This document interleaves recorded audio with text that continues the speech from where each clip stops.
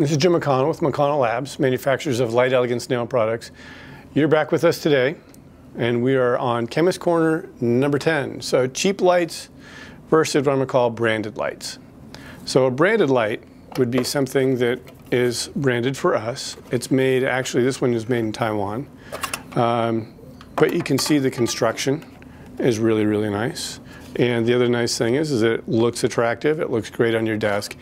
And if you are using a gel system from a manufacturer, if you use their branded light, it's going to make you look more professional.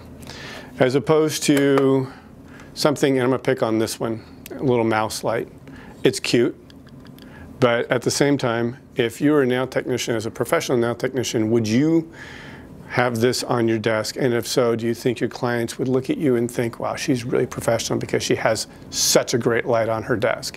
So cheap light. This is a branded light as well. So this is our Light Elegance Plus light. It's well constructed. However, this is made in China. So some of you may be aware that you can get a light that's similar to this from a company in China as well. Decent light, but we had problems with it.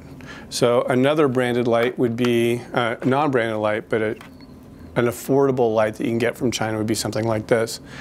When you look at the construction of something like this versus construction of something like that, as far as branded lights go, which one would you rather see on your desk? And which one do you think your clients would rather see? What we're looking for when we look at a good light is, one, the quality of the light, the quality of the build, how well it cures, and we went over that in a previous Chemist Corner, but at the same time, making sure that what you have on your desk represents the professional that you are.